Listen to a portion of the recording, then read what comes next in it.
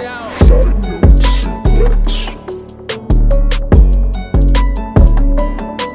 Women of Wrestling is currently one of the alternative brands of pro wrestling available on US television that has a unique look and feel of its own, in part due to its all-female roster, but overall it is a very digestible product, easy for the casual fan to pick up on. The heels and the babyfaces are clearly defined, as well as the unique broadcast team that features AJ Mendez, formerly known as AJ Lee, in WWE. I know for my area, WoW is usually on weekends, Saturday, mainly at 11 o'clock at night, which may be late for some, and that can reflect in viewership, but it is always available to stream online or through YouTube. It is on the CW channel in my area, which is pretty big, and they have solid distribution, it seems, through Paramount Global Content Distribution, formerly Viacom CBS, I believe. The Women of Wrestling weekly TV show has been drawing over 300,000 viewers. WoW will also be featured on free streaming channel Pluto TV, with 2 documentaries on the promotion, My Road to WoW,